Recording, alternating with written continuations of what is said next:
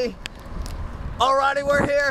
We're here. We got a $20 challenge rider behind us, but maybe it's just a $5 challenge rider, or maybe it's no rider at all.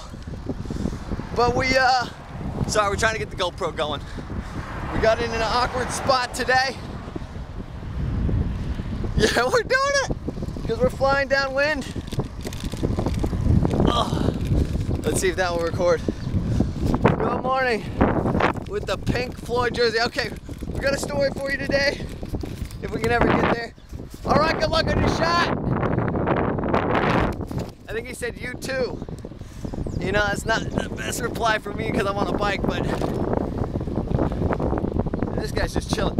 Okay, so you know those days when you forget your lunch and it's like, shoot, today is a different day. I am not in my routine.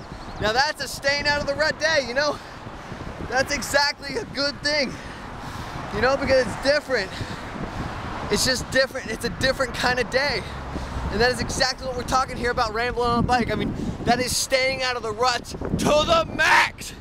You know, that's what we're talking about. So it's so great that when these things arise, like for example, one day I go into work, I forgot my shoes. What do? I wear these things all around the office looking like a fool. But you know what? That don't matter because it's mixing it up. It's staying out of ruts. It's getting out of your routine. It's dodging bullets. It's flying waves. You know, stuff like this. You get the point, right? So when you forget the lunch and the mom comes to school, that's a good thing to fix it for you. It's all right. Have a good day. That's the segment.